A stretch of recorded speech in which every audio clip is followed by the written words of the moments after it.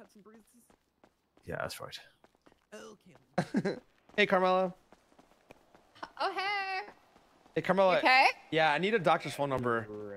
Oh, who? She just scammed me, so I'm trying to scam her back. She's not paying her consultation fee. I don't know. I have her number, but I don't know her name. Can you see? Back there? No. She called me. Okay. If What's the number? 420-469-8810. Why do you need her phone number if you just said you have her number? Because I don't remember her name. I'm gonna try to see if she has like an address and shit. What did she scam you for? She didn't pay the consultation fee. Oh. Okay, well, maybe she can also give you your other supplies. Carmela, it's not what it looks like. Bad.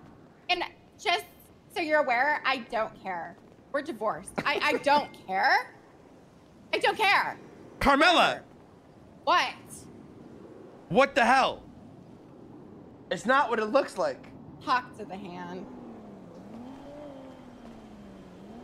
Carmela, you... Fine. What? You know what? Nothing. Never mind. What? No, say it.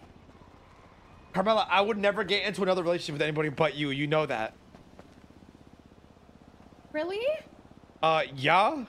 Have you seen the weirdos in the city? Okay, well. Have you seen... Like, look behind you. There's like a blue hair, orange hair, fucking red hair.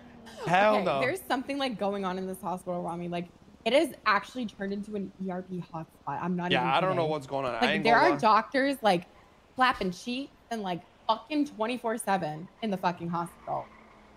Yeah, I ain't gonna lie. It's fucking insane. Every time I come here, there's like some weird shit going on. I ain't gonna lie. Yeah, everyone's always fucking. But okay, I'll go find your new girlfriend's phone number. No, she's not. Name.